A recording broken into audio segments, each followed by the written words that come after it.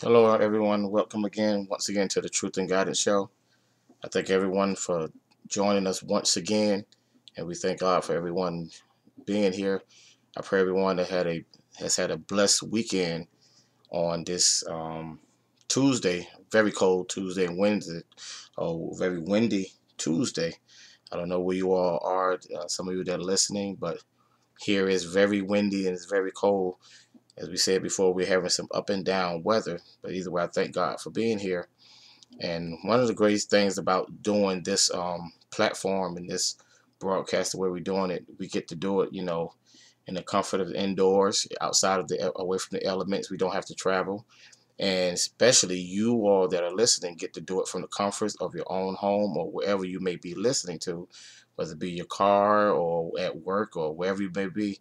I think most of people at this time of night are listening at home, and I appreciate you all for joining in us, tuning in with us, and sharing these broadcasts with us. I thank God for the last broadcast we have. God has really blessed and just really opened up our hearts and minds and understanding the word. We were able to relay the word and revelate the scriptures. As we always say, rightly divide the word of truth. I thank God for that. Thank God for just keeping us and keeping us covered under His precious blood. Keeping us day by day. Thank God, because some did not make it on this morning. Some did not make it through the weekend. We have, a lot of people closed their eyes and did not wake up this morning. You look at the news, you see accidents left and right. People are just dying day by day. More we see now more than we have ever seen in our lifetime. People are leaving here, and like I've always state, my thing is just you just need to make sure that your name is most definitely written in the Lamb's Book of Life. You need to make sure that you are most definitely written in the Lamb's Book of Life. That's the most important thing, because if your name is written, that means when He comes back, you will be going back with Him. So like I said, there's a lot of people leaving here, and I pray that they have gotten it together. If not, we know the scriptures, those that die without Him, where they wind up. I'm not one of those preachers or teachers that preach everybody into the heavens, because we know according to scripture, everybody ain't going. A preacher said one time, everybody may be going, but everybody not staying. So I want to be the ones that go and stay. Again, I thank God for being here, just allowing to come before you once again. And we're still in the book of Acts. We've been studying today, and this time, the Lord allowed me to be able to write notes and to do my notes. And I believe tonight I'm gonna be able to go by my notes because of what He has shown me and helped me to understand. And so I don't know how far we get, but a lot of the majority of the notes that we have and the things that we want to show you tonight is in one chapter. That's the 15th chapter. And of course, like I always say, I love the book of Acts, and I got some few favorite chapters in there, and the 15th is one of them. And as we get into the Word and we begin to just open up the Word of God in that 15th chapter, you will see why. If you are watching and listening by way of computer, we posted the all our reference scriptures. This time we posted it on our website. And if you are listening and you want to go to the website to be able to follow, just look and be able to follow the scriptures. It's blogtalkradio.com/Truth and Guidance Ministries.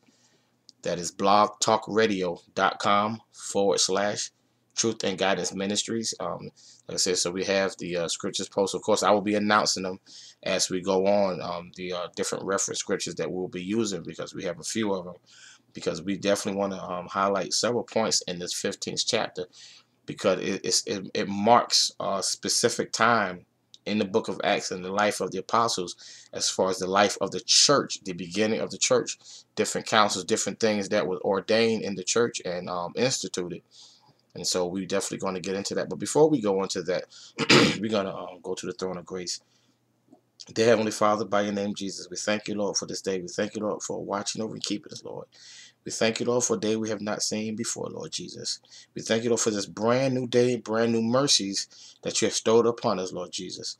Lord, we should just anoint us, Lord. Just anoint the word, Lord Jesus, that you have prepared on tonight, Lord Jesus. Give us the ability to understand, Lord, and rightly divide the word of truth on tonight.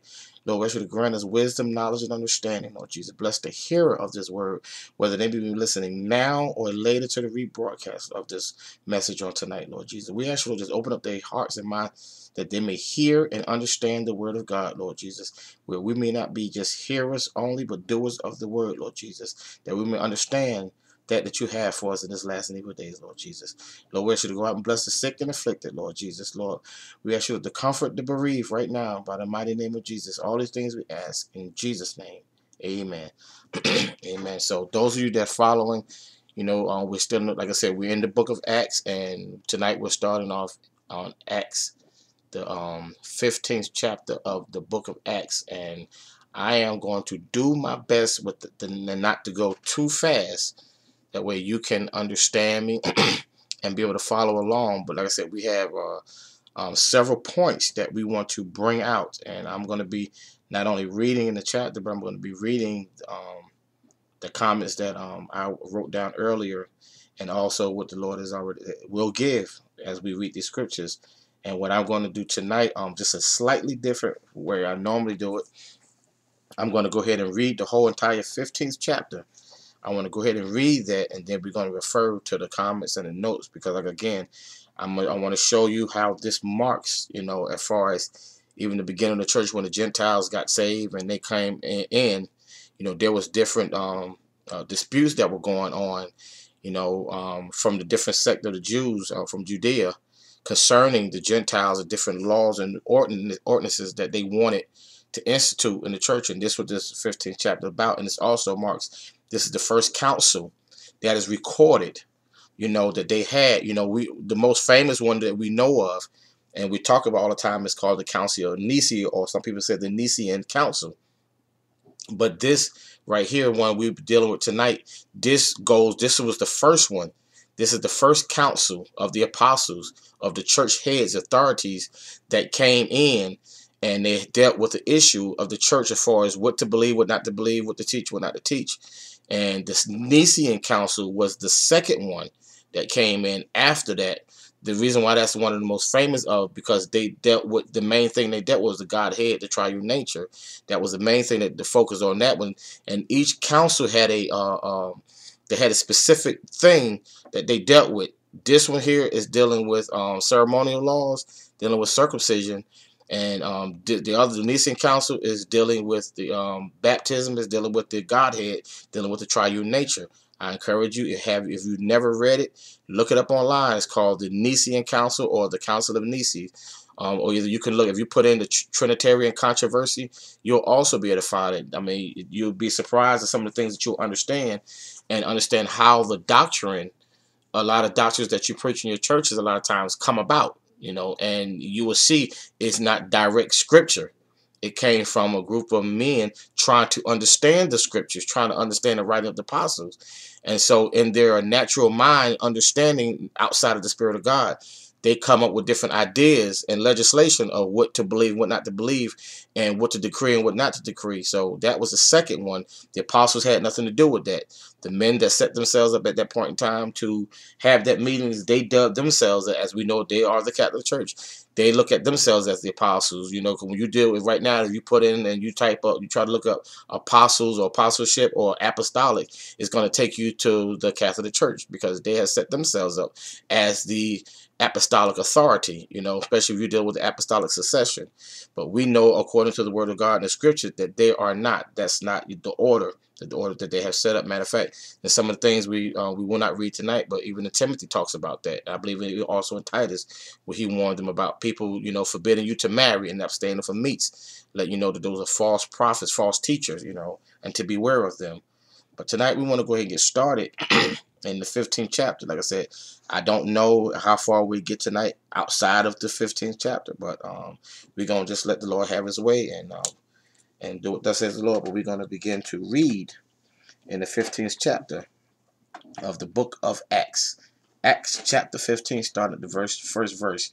And it reads, "And a certain men which came down from Judea taught the brethren and said, Except ye be circumcised after the manner of Moses, ye cannot be saved." Now, if you follow along, you know how to underline that, highlight it.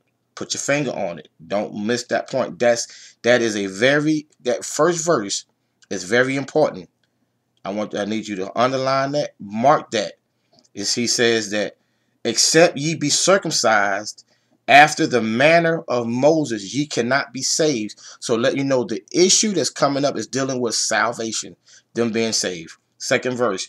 When therefore Paul and Barnabas had no small decision and disputation with them, they determined that Paul and Barnabas and certain other of them should go up to Jerusalem unto the apostles and elders about this question.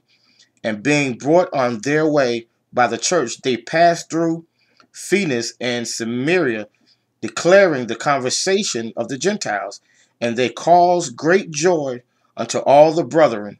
And when they were come to Jerusalem, they were received of the church and of the apostles and elders, and they declared all things that God had done with them. But there rose up certain of the sect of the Pharisees, which believed, saying that it was needful to circumcise them, and to command them to keep the law of Moses. And the apostles and elders came together for to consider of the matter. And when there had been much disputing, Peter rose up and said unto them, Men and brethren, ye know how that a good while ago God made choice among us, that the Gentiles by my mouth should hear the word of the gospel and believe. And God, which knoweth the hearts, bear them witness, giving them the Holy Ghost, even as he did unto us, and put no difference between us and them, purifying their hearts by faith. Now, therefore, why tempt ye God to put a yoke upon the neck of the disciples? I want you to underline that part there too. The part where he says to put a yoke upon the neck of the disciples. That's also a part that we're going to bring out in our commentary after we read. Which neither our fathers nor we were able to bear. But we believe that through the grace of the Lord Jesus Christ we shall be saved even as they. Then all the multitudes kept silence and gave audience to Barnabas and Paul, declaring what miracles and wonders God had wrought among the Gentiles by them. And after they had held their peace, James answered, saying, Men and brethren, hearken unto me. Simeon hath declared how God at the first did visit the Gentiles to take out of them a people for his name. That is the church. Those that don't know, that is the church that he's talking about. And you can also reference 1 Peter 2 and 9 on that. Mark that, write that on the side note, 1 Peter 2 and 9. That's when you see that 14th verse, where he says, Simeon has declared how God at the first did visit the Gentiles to take out of them a people for his name. You see that in 1 Peter 2 and 9, the 15th verse. And to this agree the words of the prophets, as it is written, After this I will return, and I will build again the tabernacle of David, which is fallen down, and I will build again the ruins thereof, and I will set it up, that the residue of men might seek after the Lord, and all the Gentiles upon whom my name is called, saith the Lord, who doth all things, who doth all these things. Known unto God are all his works from beginning of the world. Wherefore my sentence is that we trouble not them which from among the Gentiles are turned to God, but that we write unto them that they abstain from pollutions of idols, and from fornication, and from things strangled, and from blood. For Moses of old time hath in every city them that preach him, being read in the synagogues every Sabbath day. Then pleased it the apostles and elders with the whole church to send chosen men of their own company to Antioch with Paul and Barnabas, namely Judas surnamed Barsabbas, and Silas, chief men among the brethren. And they wrote letters by them after this manner. The apostles and elders and brethren send greeting unto the brethren which are of the Gentiles in Antioch and Syria and Cilicia. For as much as we have heard that certain which went out from us have troubled you with words subverting your souls, saying ye must be circumcised and keep the law, to whom we gave no such commandment. it seemed good unto us, being assembled with one accord, to send chosen men unto you with our beloved Barnabas and Paul, men that have hazarded their lives for the name of our Lord Jesus Christ. We have sent therefore Judas and Silas, who shall also tell you the same things by mouth. For it seemed good to the Holy Ghost and to us to lay upon you no greater burden than these necessary. I'm going to read that 20th verse again. Catch that.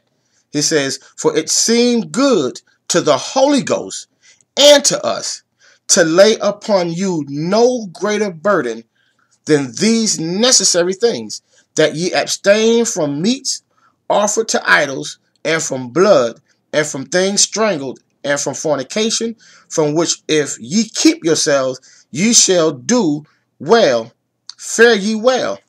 So when they were dismissed, they came to Antioch, and when they had gathered the multitude together, they delivered the epistle, which when they had read, they rejoiced for the consolation.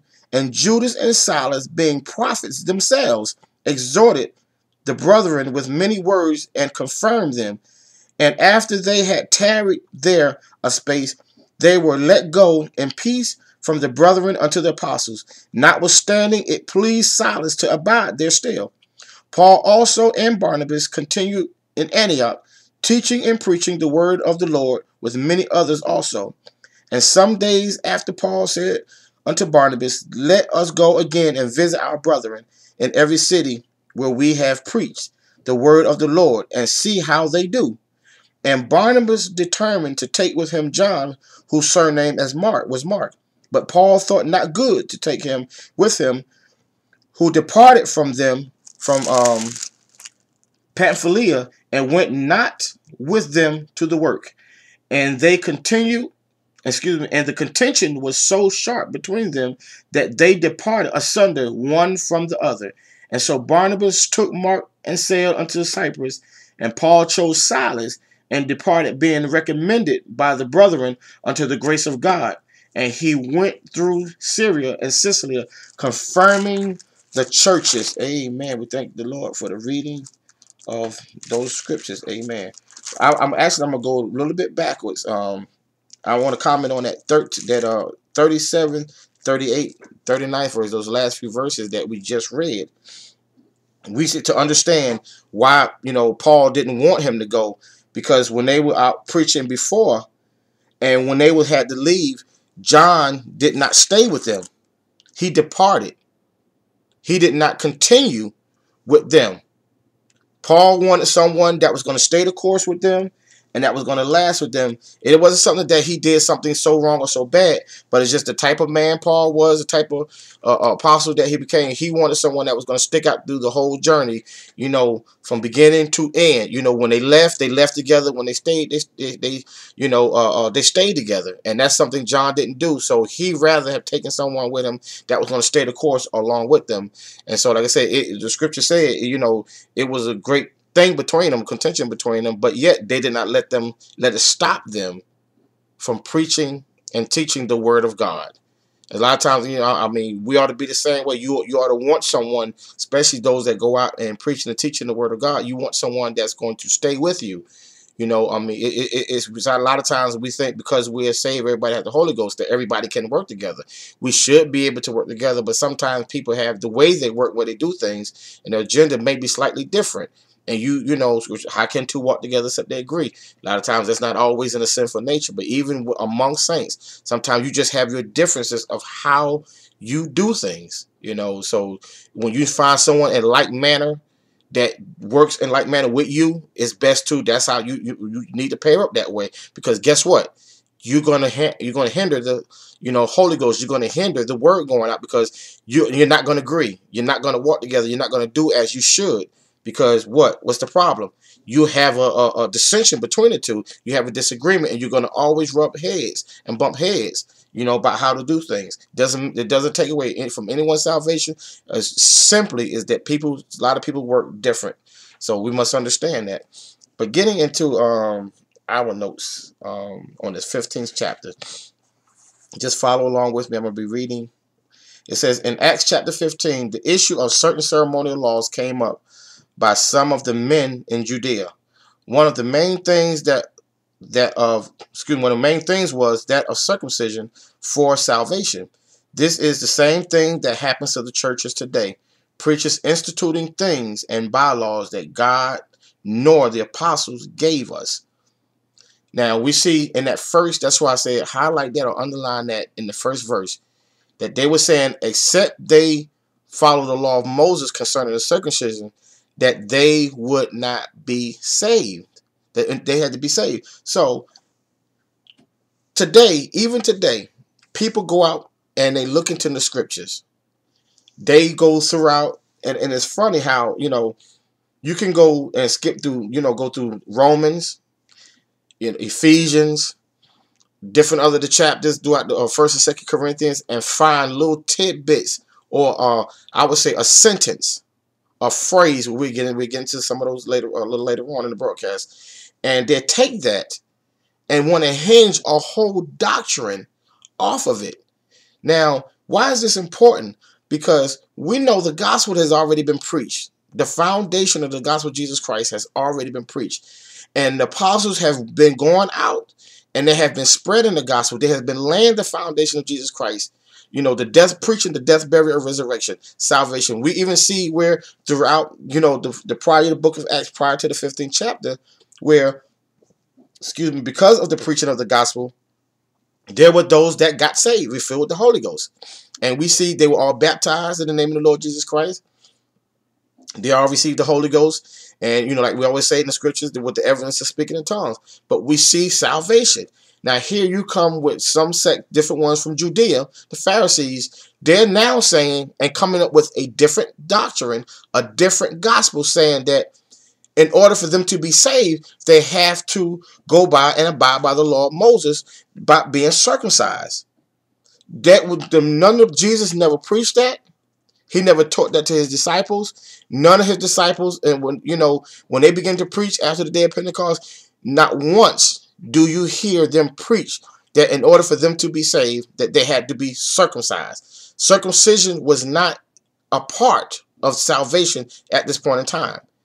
Why was it an issue? We're going to get into and show you why it was an issue concerning circumcision, why they brought this about. Number one, they wanted to spread heresies. They wanted to spread dissimulation amongst, the Gentiles that were being saved. And they wanted to hold to their own doctrine. They wanted to hold to the law of Moses.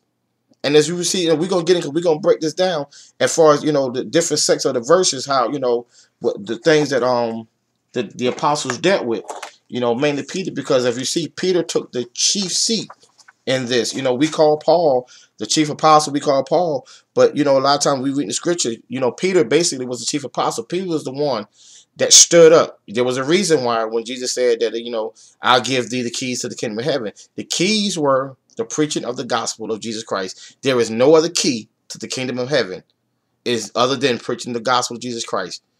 If you come up under the death, burial, resurrection, meaning you were born again, baptized in his name, received the Holy Ghost, that's your way in.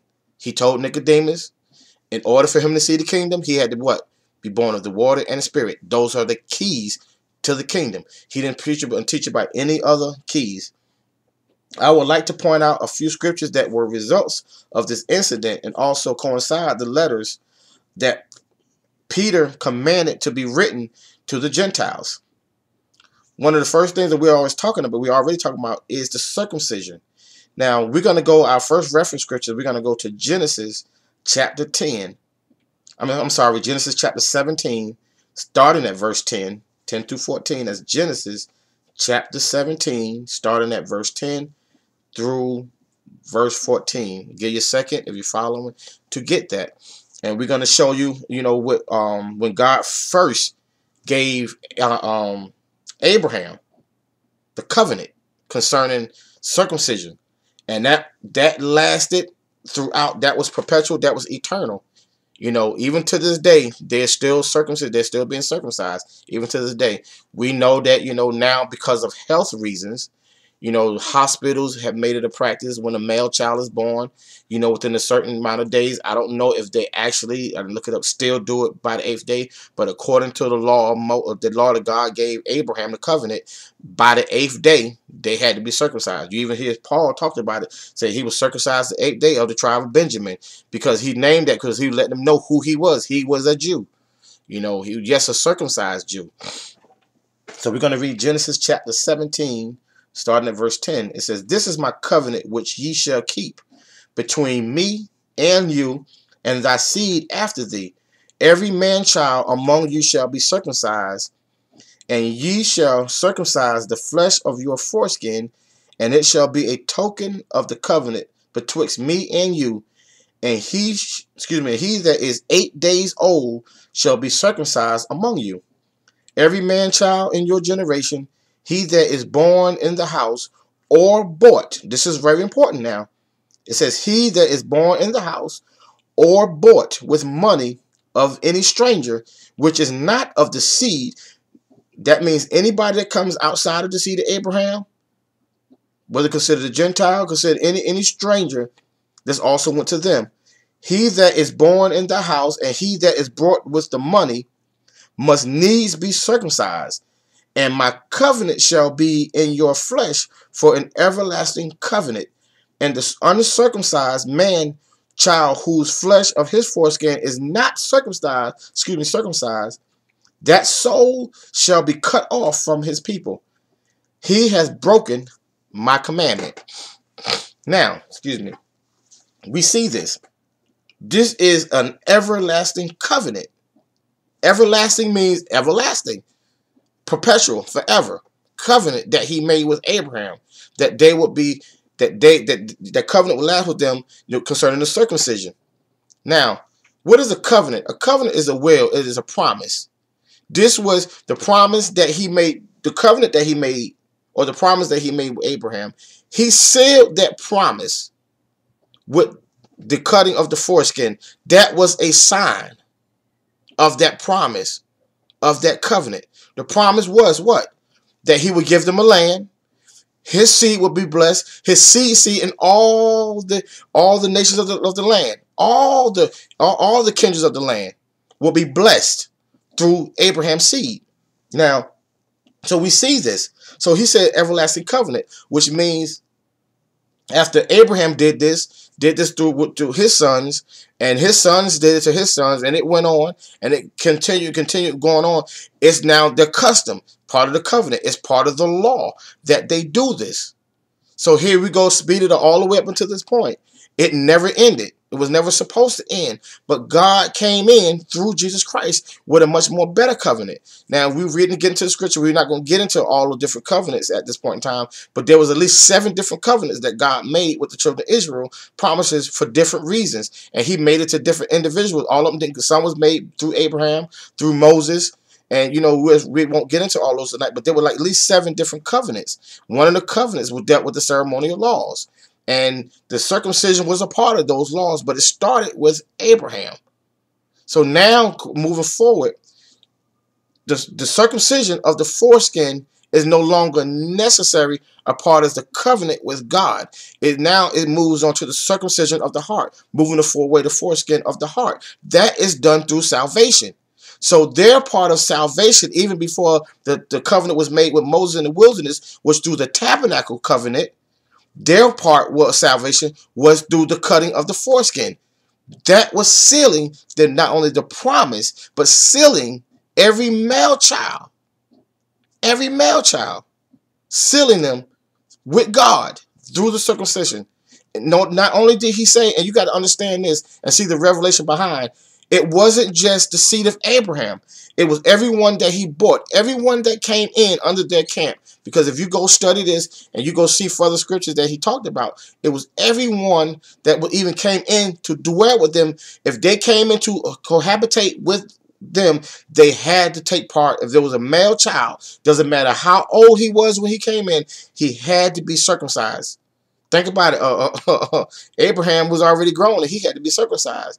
It wasn't until after that point where he said the 8th day. So blessed be the ones that came after that was able to be circumcised at a young child rather than you grown. and have to go through that and deal with that pain, because even as a child, as a baby, you don't remember that. I know I don't remember. You don't remember that pain.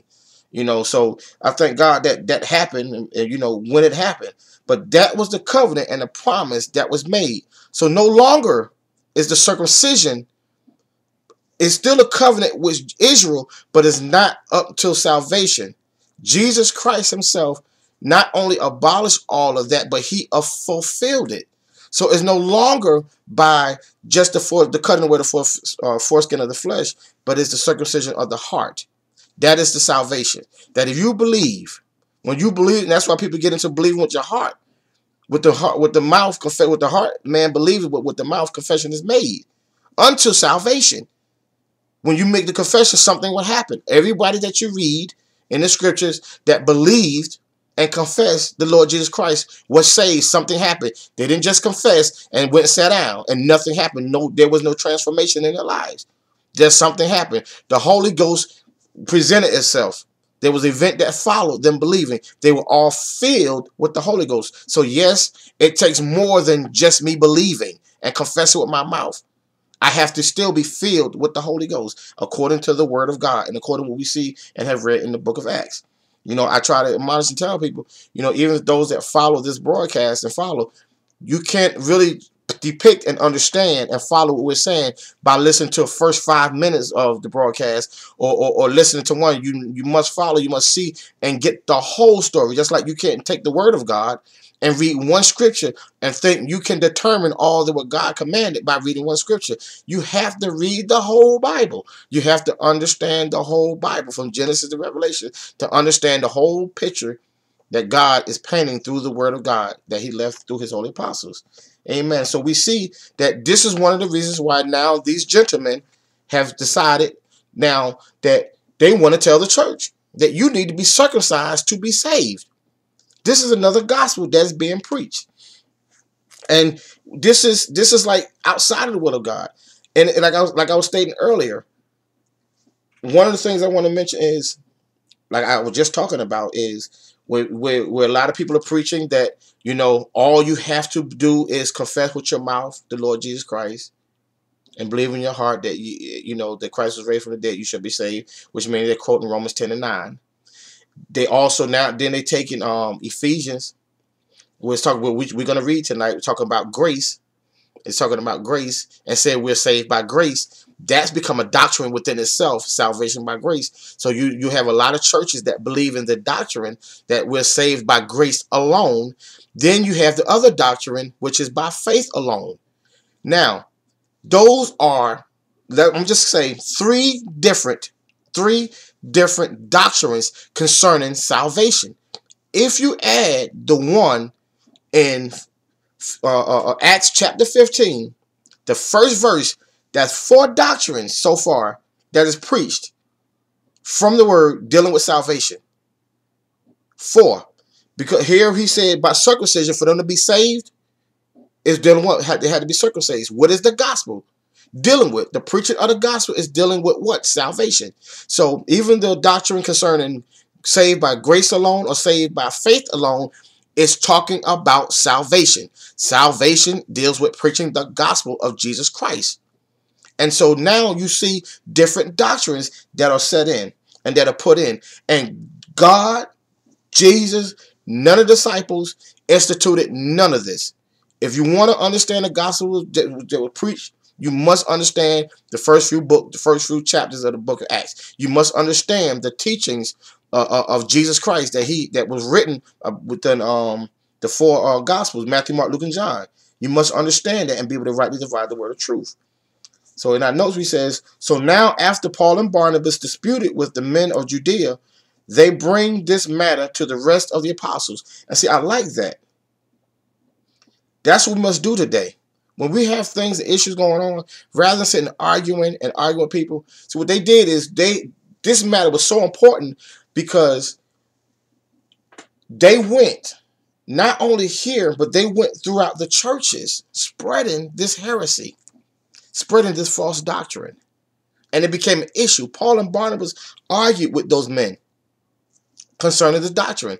So basically they were saying, I tell you what, let's settle this. Let's take this matter to the rest of the apostles, and let's discuss this. So when they did, we get Peter standing up. So the next thing we see is the council. The council is discussing they concerning, this matter. So what they went and prayed and they sought God concerning the matter. Verse 19 to 29, which we just read, the apostles reached a decision, and not only decision, a plan of action through the Holy Ghost. What was the plan of action? He said that the decision was that, so we won't misquote it. Let's read the decision and the plan of action, because that's what I tell people, when you complain about something, have a decision and a plan of action. Don't just sit there and complain about things. I tell folks in church all the time, people want to complain about what the pastor's not doing, complain about what people are not doing in the church. When you're complaining about something, or you find something as the problem, before you bring it to the forefront and you complain about it, have a plan of action. Have a way out instead of a complaint. They wasn't just complaining about it, but they went and sought the Lord about it, and they came up with a plan of action, what to do. See, I like it when the Holy Ghost speaks and gives the plan of action, because it's going to always be backed up by the word of God. Now let's read. It says, let's go start the 19th verse. It says, wherefore my sentence is that we trouble not them. This was the solution. This was the solution. It says, wherefore my sentence is that we trouble not them which from among the Gentiles are turned to God, but that we write unto them. This is the plan of action now.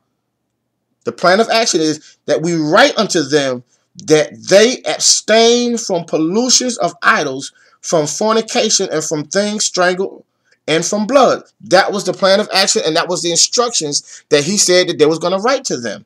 We know, according to the letters, and we read and understand the scriptures, it was more put into that. But that was the main part of the letter that they was going to write to all the churches, is that they would stay from those things.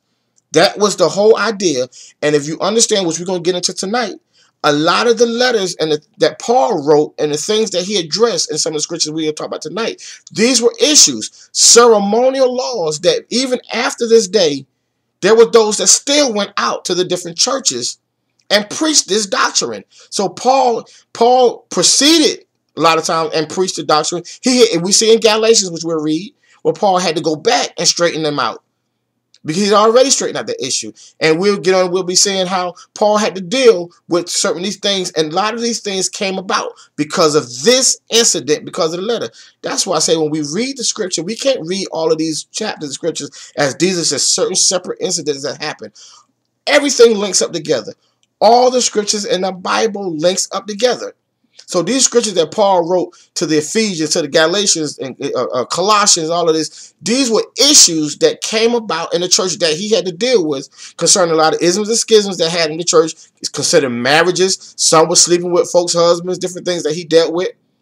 And a lot of things he dealt with the Gentiles concerning the ceremonial laws. A lot of things that was, after they had went and preached, that came back, was tried to be reinstituted to them. So what he was doing was reaffirming the fact that they were saved. He was reaffirming how God came to them through Jesus Christ. So when you understand the reading of the letters and you understand the book of Acts, that's why I started with this series dealing with the book of Acts, because Acts deals with the beginning and the setup of the church. We must understand that Acts is the beginning, the guideline, and the tool of the setting up of the church.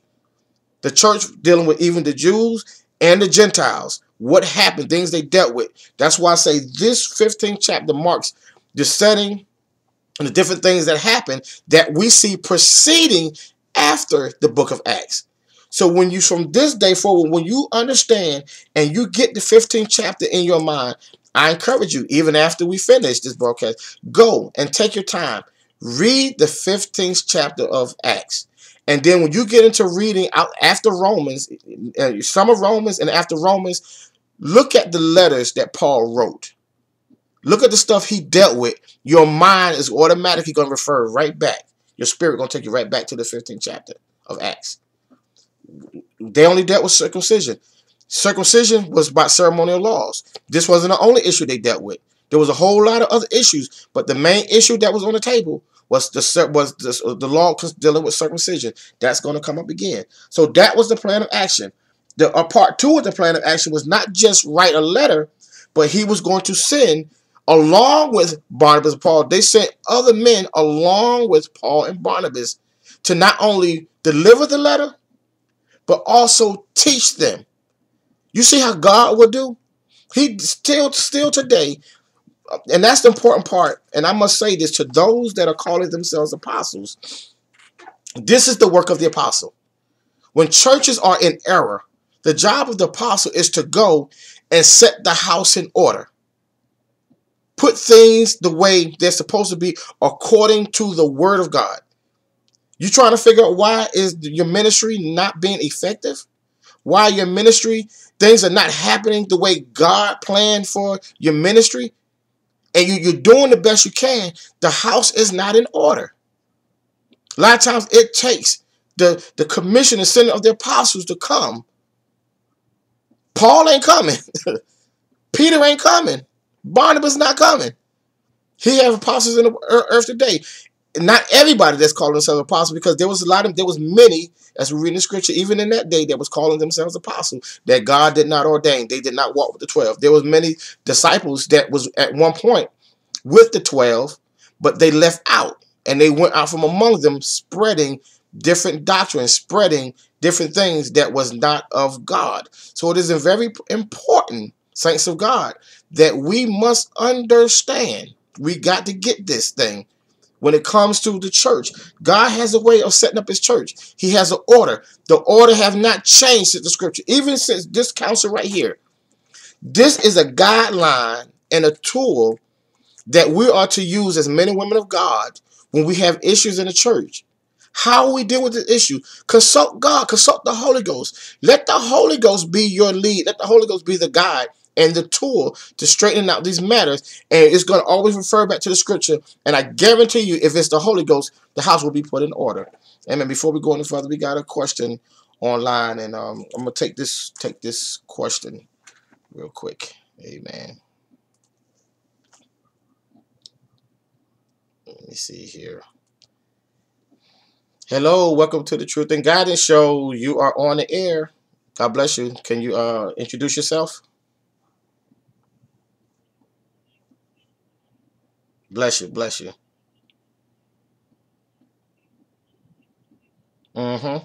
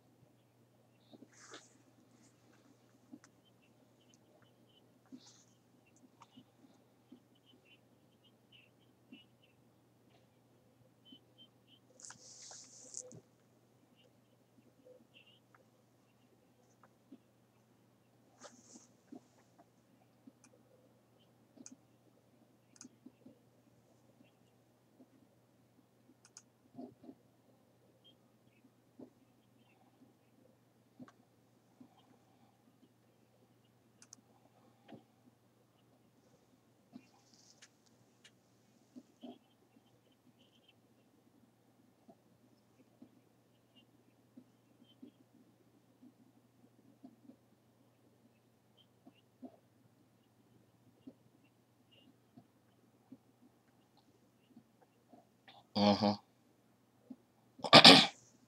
Amen. Amen. Amen. I thank you for those comments.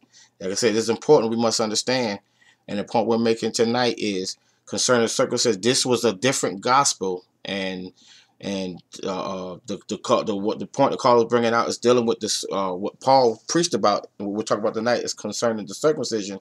But they were preaching another gospel.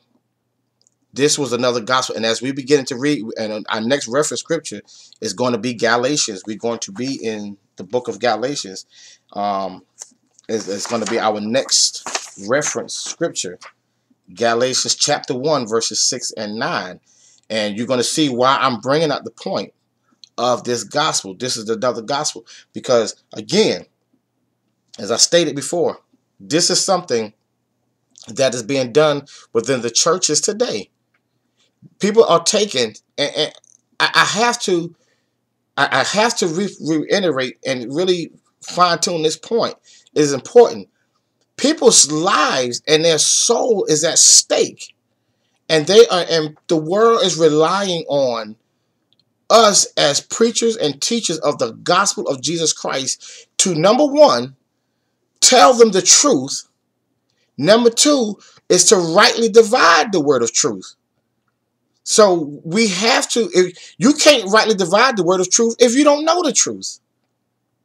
And so just like, again, my point of bringing out and highlighting that first verse in Acts 15:1 is they talked about circumcision dealing with salvation. And you have to see the enemy in this. So again, like I named 3 other doctrines concerning salvation. Salvation through grace alone, salvation through faith alone, and confessing with your mouth, and that's it.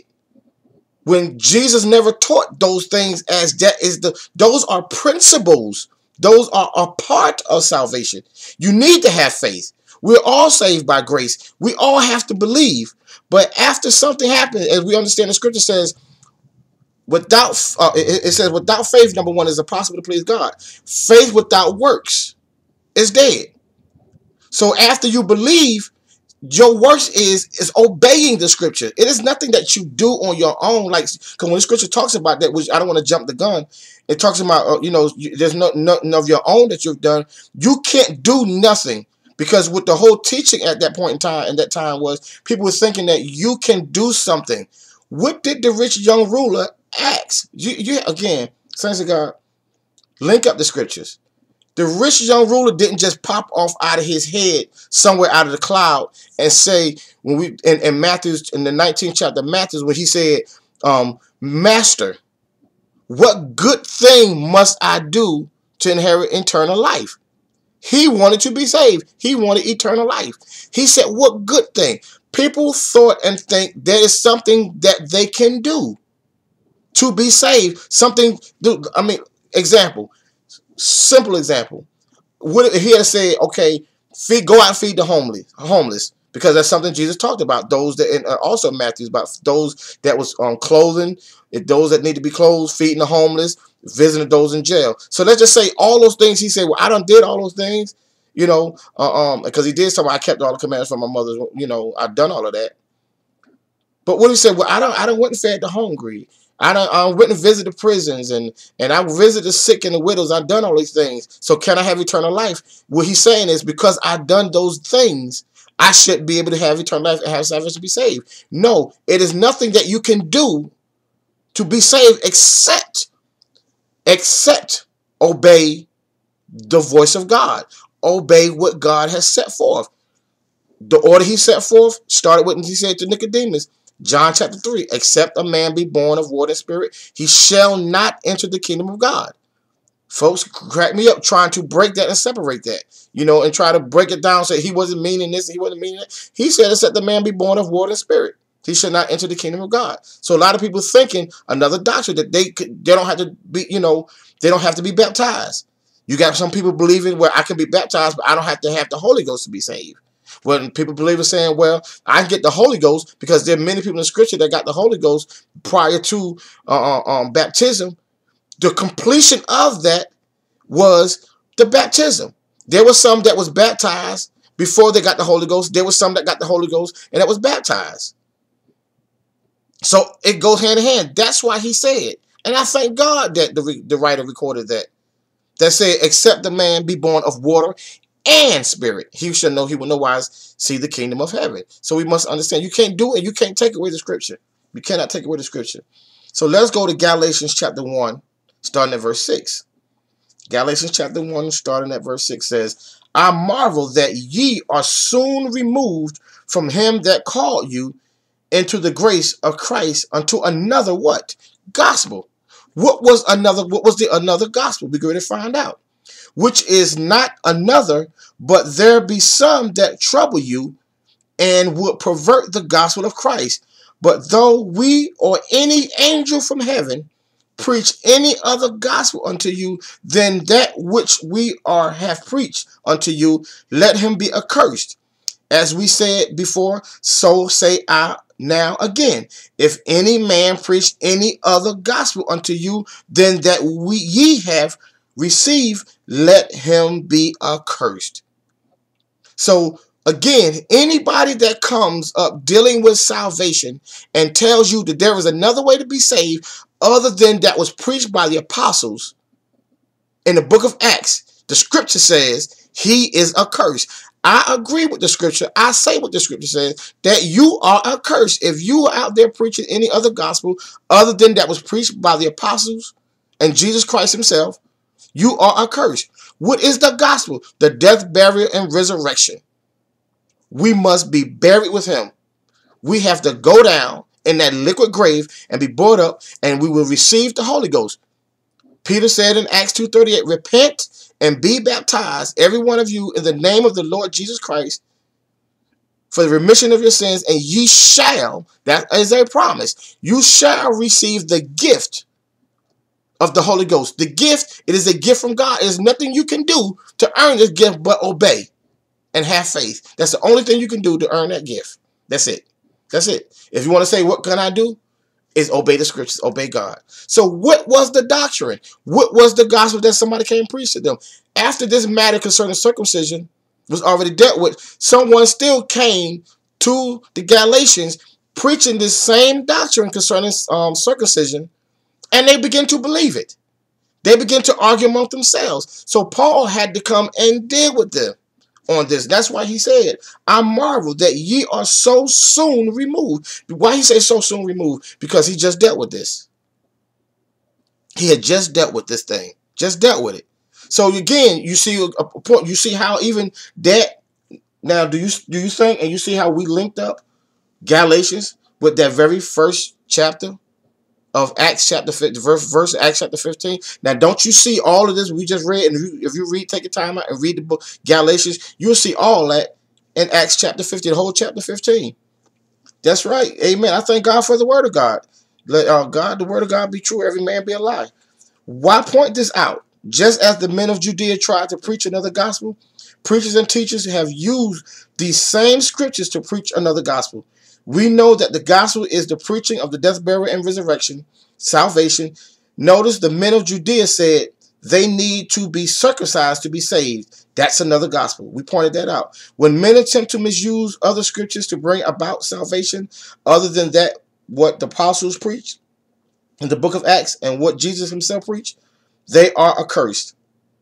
These next few scriptures we will show how Paul teaching and correcting the same subjects in another chapter. We're going to go to Ephesians chapter 2, starting at verse 4. That's Ephesians chapter 2, verses 4. We still, if you're tuning in, coming in late, we in Acts chapter 15. And again, we dealing with our reference scriptures. So far, we dealt with Genesis. We Genesis. I put my paper down. Genesis. Our first reference scripture was Genesis chapter 17, verses 10 through 14. Our next one was Galatians chapter 1, verses 6 through 9. And now we're in Ephesians chapter 2. We're going to restart at verse 4 down to 22. I like to get witnesses. Scripture says, out of mouth of two or three witnesses, let every word be what? Established. So I like to get witnesses. I like to show you again. That's why I use the term linking up the scripture, link up the word of God, because there is nothing that we won't preach or we don't preach here on the Truth and Guidance that we cannot show you throughout the scripture, whether it be the Old Testament or New Testament, because we believe the word of God be true. We believe the word of God to be that what it is. You know, problem I see that we have in a lot of churches, and then I want to say our church, we're in a community. This was not always the case, but as of lately, I'm going to say this: the last 20 years, mainly the last 20 years. I remember when I was younger, we saw a lot of preaching, but we had more teaching than we had preaching. Number one, it was because of the church I came up in and the bishop that we had. He was a teacher of the gospel of Jesus Christ. And he believed that it was more important that he teach once the gospel was preached and those were saved. He believed that it was important to preach to you how to live. To teach to you how to live. To teach you what God requires for us. To teach the Bible. To help us understand and rightly divide the word of truth. And throughout, even from outside of him, a lot of other men and women of the gospel that I knew and we ran across, they were teachers of the gospel. They teach. People spent time teaching. You know, you had conventions where they had encounters where they taught. They had seminars where they taught. They taught the word. It wasn't a lot of preaching going on. Well, why you keep making a difference between preaching and teaching? There is a vast difference between preaching and teaching. See, if I was preaching a message to you, I just pull out a scripture and deal with an issue. I would deal with just an issue concerning, and say, and take this. I'm gonna give you a prime example. I and I have done this. I've taken the situation where when Paul and Barnabas was locked up in prison. When he was locked up, I wrote a message concerning that, them being in prison. And I take that and talk about the prisons of your life. I'm preaching something off of that. But am I using that scripture and teaching you what happened with Paul and Barnabas, or Paul and Silas rather, in prison? Teaching you what happened with them, everything, what was the meaning, what was that all about? But we can take a verse of scripture and we preach a good inspirational gospel to you. Preach something to you. Even if you're preaching to Jesus Christ, the death, burial, resurrection, that is preaching. But then if I teach it to you, I'm breaking it down to where you can understand it. A lot of times when you're preaching, you don't always cross-reference scriptures because you're trying to get a point across to the people. But when you're teaching, then you're trying to make sure they understand the point that you're trying to get across. I could show you how to ride a bike and show you and give you the principles of how to ride a bike. But then if I teach you, take my time and teach you the fundamentals of riding a bicycle, when you fall, you will be able to get up and start back pedaling. If I only preach the gospel to you and you fall, you might have a hard time getting up. But if I teach you how to live and how to walk, if you fall, you will know how to get back up and keep moving. That's one of the main difference of preaching and teaching the gospel. Tonight, we teaching. On Truth and Guidance, we believe in teaching. Teaching you how to stand, how to live. Teaching what the word of God says. Amen. So Ephesians chapter 2, starting at verse 4, says, "But God, who is rich in mercy, for his great love wherewith he loved us, even when we were dead in sins, have quickened us together with Christ. By grace ye are saved." Boom. Because of that, you see right there, by grace you are saved. Mark that, underline that.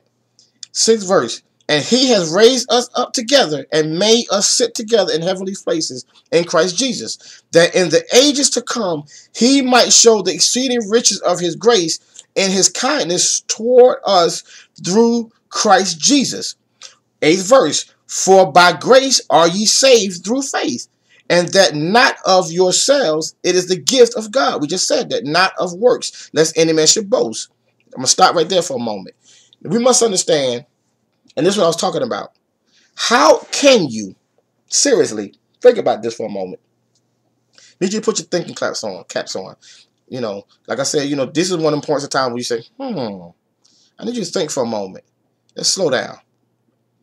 We just read, and if you're following, we started Acts chapter 1, and we read the preaching of the gospel beginning with Peter.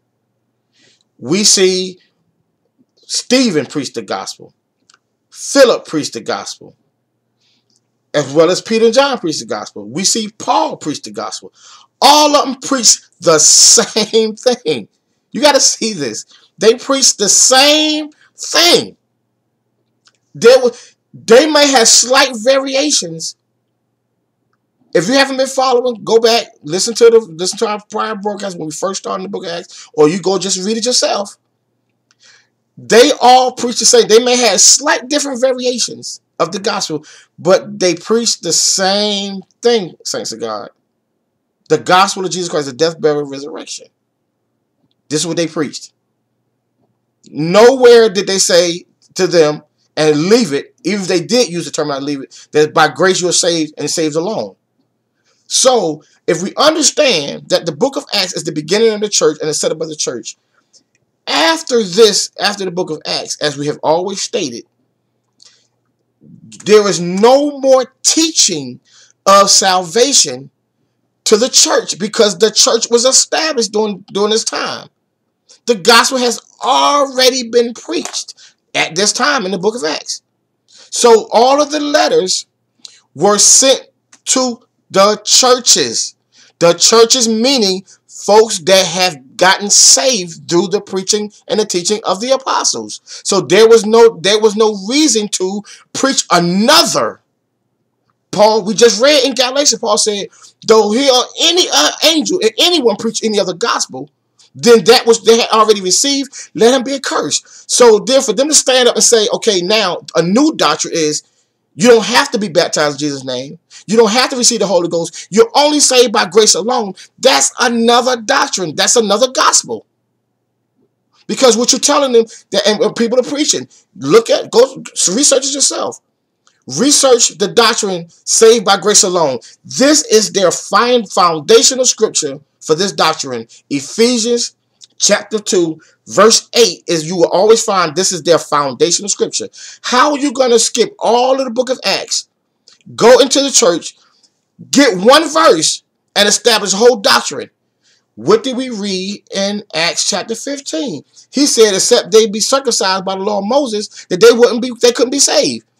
He told them that in order for them to be saved, this was another doctrine. You see why I'm making this point? I'm linking all this together. You cannot preach another gospel other than that was preached by the apostles. The foundation has already been laid. Only thing we can do is build up on it.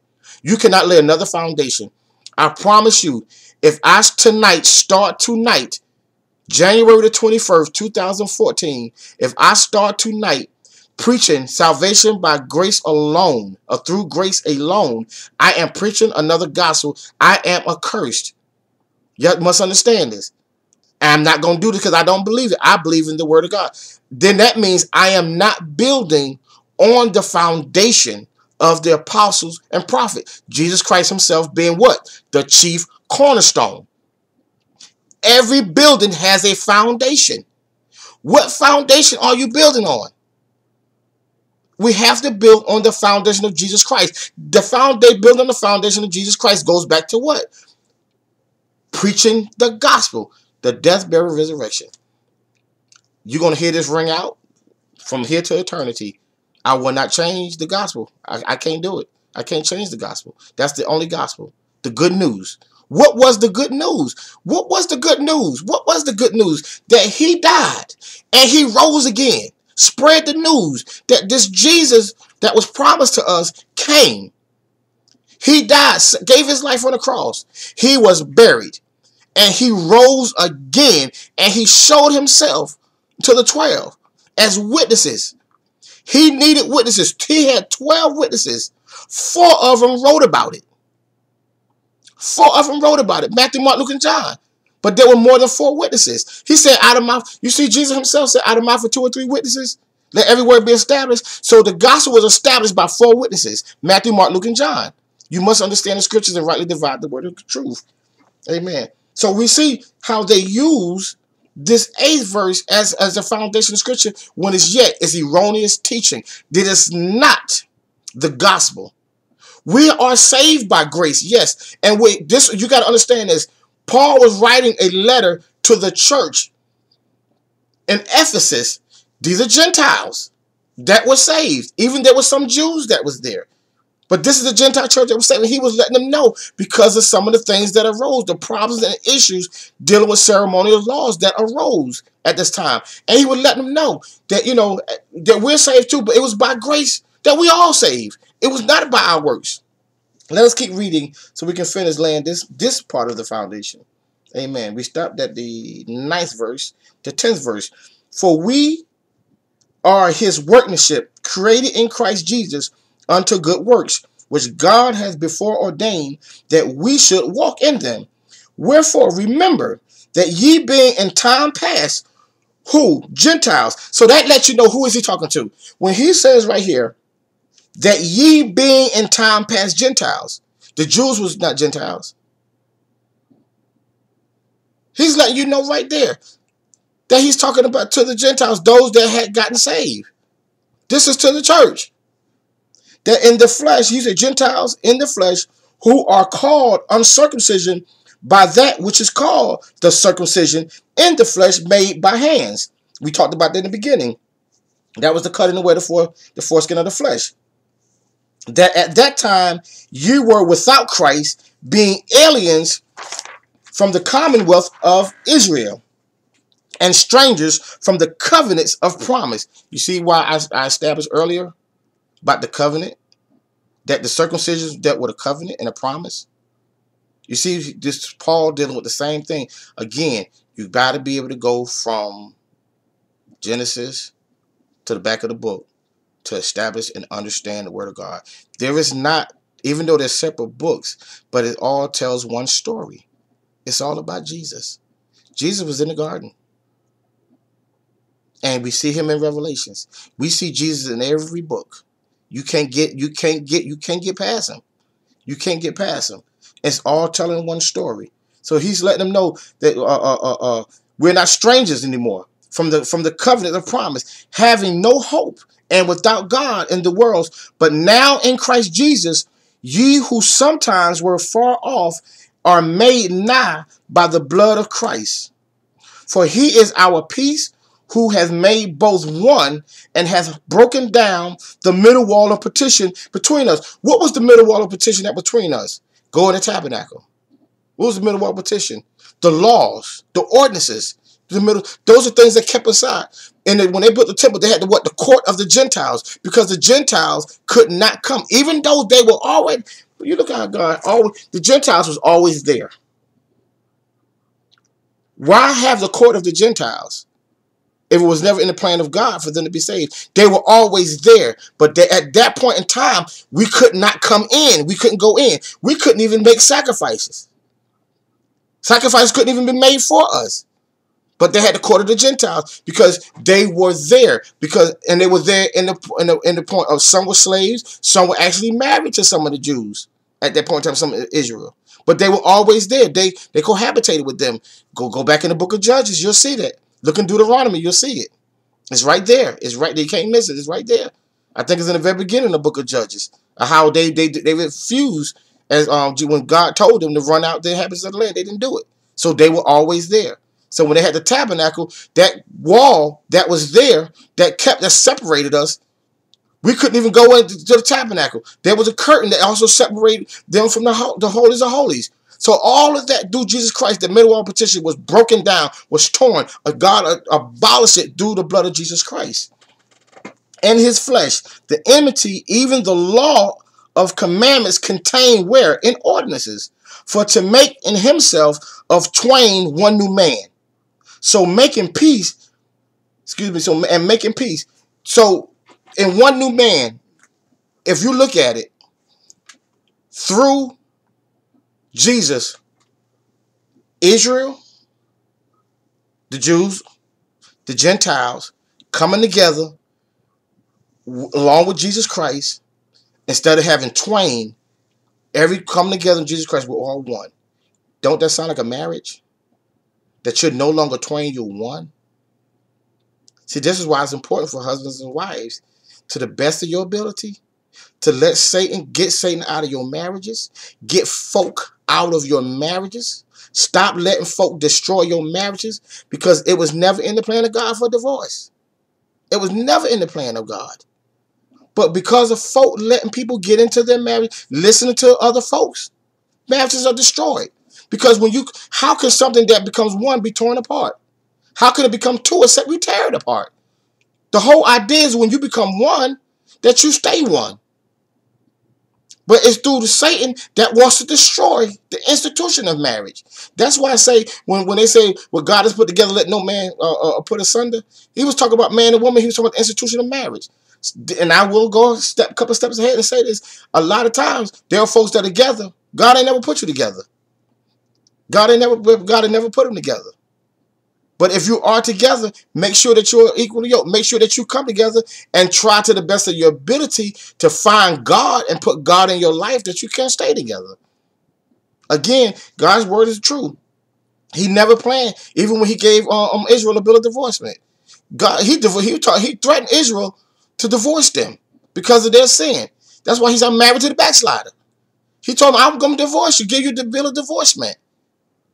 Because they backslid, they did so many things that was wrong. Wow. You got to understand this. What did Paul say in his writings? And I'm going to get back to my scripture. You got to look at what Paul said. See, there's a spiritual and a natural to everything. Paul said, except for fornication. Told the man, except for fornication, that's to the woman, that you don't put your husband or wife away, except for fornication. If you actually go back and you read the prophets and you read Jeremiah, you'll find it mainly in Jeremiah, where he prophet told them because they were whoring after other gods. They were committing fornication. They were married to Jesus. And they were committing fornication. And so why did he threaten to give them a bill of divorcement? Because of the fornication. Well, how was they fornicating? They were going after other gods. They were sleeping, laying with other gods. So in the spiritual sense of them going after whoring after other gods, as said in Jeremiah and the other prophets, that caused God to get angry. And he said, because of that, I'm going to give you a bill of divorcement if you don't straighten up. What do one spouse tell the other spouse? If you keep cheating, whoring after that woman, whoring after that man, I'm going to divorce you. It's the same thing, saints of God. Paul didn't make this up. He didn't get it. He understood what the prophet was talking about. This is what happened with Israel. You have to see this in the spiritual and the natural. It's the same thing. Everything, God don't tell different stories. All of it still winds up and still goes together. The same thing. If you out there commit, and even today as a church, folks still out there are committing adultery. And I'm going to tell you like this. Folks are committing fornication and adultery on God and the devil. Well, how do you say that? You got folks that's supposed to be saved and claim to be saved. They leaving out and going and worshiping the devil. You got some folks that supposed to be straight sinners up there sitting in church, singing and praising and singing on the choir and preaching, and yet they know they're supposed to be worshiping Satan. Why you say they're supposed to be worshiping Satan? Because they ain't saved? Because guess what? Ye who you yield your members to are you servants to. So if from Sunday after you leave church to Sunday morning, the next following Sunday, you out there, you doing everything that you say you big and grown enough to do, you committing all kinds of sins, doing all kinds of stuff, but then you get in church Sunday, now you want to sing in the choir, praise, sing, playing the instruments, dancing, shout, speaking tongues, preach, prophesy, and all that stuff like that. You cheating on the devil. Because if you yielding your members to the devil, then you are servants of the devil. That's who you married to. So you're even cheating on the devil. You can't even be faithful to the devil. There are folks out there cannot be faithful to Satan.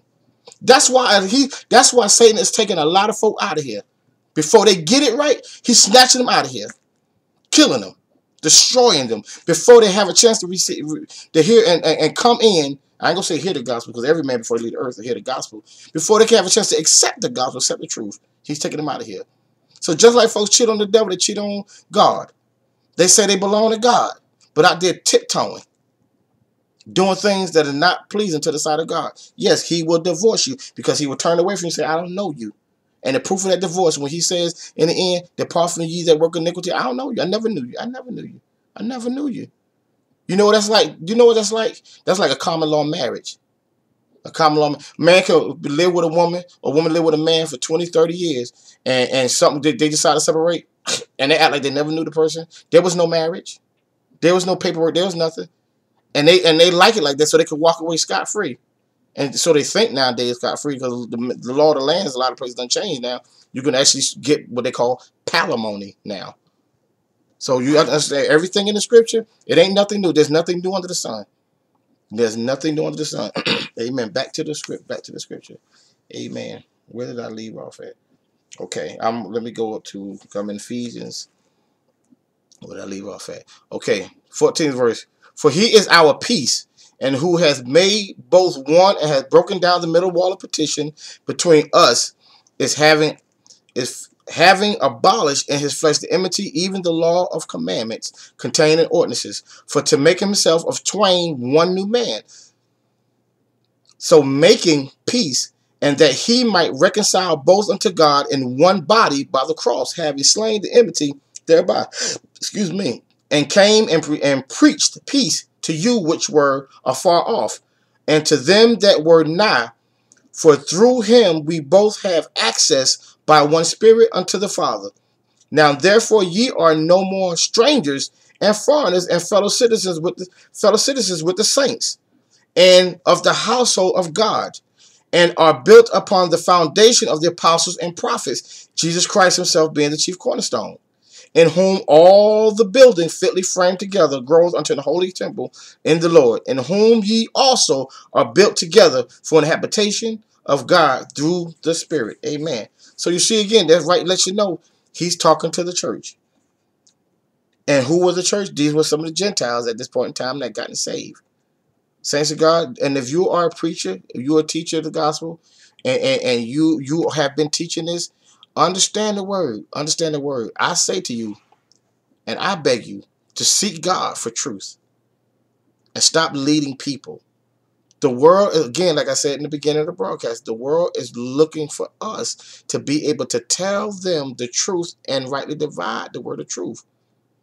If in the book of Hebrews he said, obey them that have rule over you, for they watch for your soul, and that they do it without fear and trembling. How can you watch for my soul if you don't know the truth, if you're not preaching and teaching truth? This is why I say anybody that goes after being a pastor, being a leader, you got to be crazy out your mind twice, 10 times over. Because you are responsible for making sure that every soul on the sound of your voice, every soul that you have been committed to, that they make heaven. Now, if they don't because of their sins, that's on them. That's why the scripture was saying to us as lay members, he says, obey them that have rule over you, for they watch for your soul. You got to understand it. So there's something, God got somebody watching for your soul. If I have, as a pastor, have to watch for your soul, then that means how I watch for your soul is giving you and preaching to you the true, unadulterated word of God. If me giving you the truth, giving you what it takes, you will change doctors. If you continue going to the doctor and you can 5, 6 years, you won't even let it get that far. And you're still dealing with the same ailments. You're still dealing with the same situation. You're going to change doctors. Well, you have to do the same thing, think the same way about the church. If that preacher is not delivering you, you're not finding deliverance from your issues, and you are really seeking truth, then you need to find you another spiritual doctor. You need to pray and ask God to lead you somewhere where the truth is being preached and taught. Amen. Rightly dividing the word of truth. Amen. Our last, oh no, is it our last? No, no, it's not our last one. We got 2 more. But our last book is Colossians. Let me speed up here. Colossians chapter 2, verses 8 to 23. That's why I say the 15th chapter. I didn't think I could come out the 15th chapter tonight. Colossians chapter 2, verses 8 to 23. And then the last one's going to be Colossians chapter 3, verse 1 to 11. Beware. What's the first word? Beware. Warning. Anytime you see beware, that's a warning. Lest any man spoil you through philosophy and vain deceit, after the tradition of men, after the rudiments of the world, and not after Christ. That still right there goes right back to Acts chapter 15, verse 1. For in him dwelleth all the fullness of the Godhead bodily, and ye are complete in him, which is the head of all principalities and power. Now, if I am the church, right, and this letter's been written to me, I'm just getting it written to me, and he's telling me I am complete. If you're complete already, then why would you preach salvation or teach me salvation again if I'm already complete? That's why I'm telling you, you can't go in these books and find the plan of salvation. You can't do it. It ain't there. Only thing he's doing, he's re-edifying and he's solidifying what God has already given them. He's reminding them. This is a reminder He's reminding them. He is not preaching another gospel, saints of God. Somebody got to get this and understand this. He's not preaching another gospel. You say we're complete in him, which is the head of all, principality and power, in whom also ye are circumcised with the circumcision made without hands. See, first we dealt with the circumcision made with hands, which is what the cutting the way the foreflesh of the flesh. Now the circumcision made without hands, and putting off the body of the sins of the flesh by the circumcision of Christ, buried with him in baptism, wherein also ye are risen with him through the faith of the operation of God, who has raised him from the dead, and you being dead in your sins and the uncircumcision of your flesh, hath he quickened together with him, having forgiven you all trespasses, blotting out the handwriting of ordinances that was against us, which was contrary to us, and took it out of the way, nailing it to the cross. And having spoiled principalities and powers, he made a show of them openly, triumphantly over them in it. Let no man therefore judge you in meat. Catch this point right here. It says he had made a show of them openly, triumphant over them in it. Catch this point. Let no man therefore judge you in meat, or in drink, or in respect of any holiday, or of the new moon, or of the Sabbath days, which are a shadow of things to come. But the body is of Christ. Let no man beguile you of your reward in a voluntary humility and worshiping of angels, intruding into those things which he have not seen, vainly puffed up by his fleshly mind, and not holding the head, from which all the body by joints and bands having nourishment ministered and knit together increases with the increase of God. Wherefore ye be dead with Christ from the rudiments of the world. Say what? Wherefore, if ye be dead with Christ from the rudiments of the world, why, as though living in the world, are ye subject to ordinances? Touch not, taste not, handle not, which all are to perish with the using, after the commandments and doctrines of men. Now, I'm going to read that without the parentheses. As though living, he says, okay, let me go back up. Wherefore, if ye be dead with Christ from the rudiments of the world, why, as though living in the world, are ye subject to ordinances, after the commandments and doctrines of what? Men. Now, go back to the parentheses. He said, touch not. What was the orders that people talking about? Don't touch this. Don't taste this. Don't handle this. Which all are the users of the perish of the using. Which all are to perish with the using. So these things, the ordinances were after the commandments of men and not of God. So this goes back to what I was saying in the beginning, what people do and why this 15th chapter. So I'm going to sum up in my last, after this, the whole 15th chapter of Acts is summed up in this last part of this scripture. How is that? We're going to show you in a minute.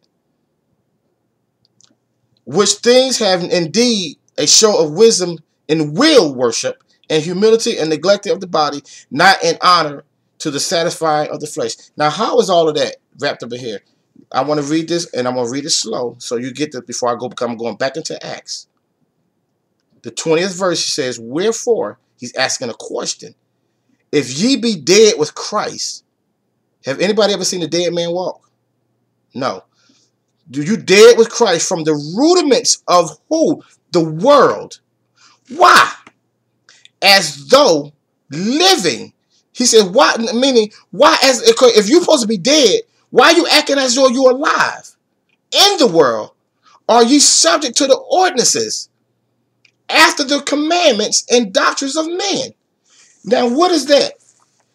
Commandments and doctrines of men. What was the first incident that happened in the 15th chapter of Acts? Talking about what ordinances and commandments? The circumcision.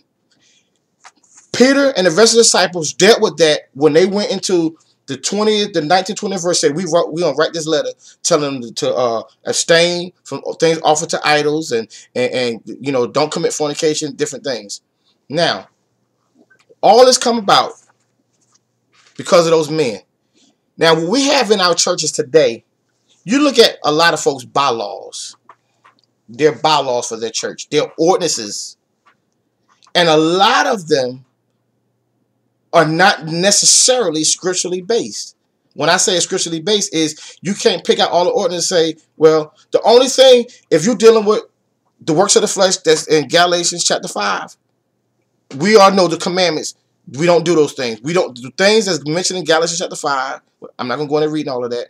We know all those things that name, those are works of the flesh. We don't do those things. We don't do the works of the flesh. We don't do them.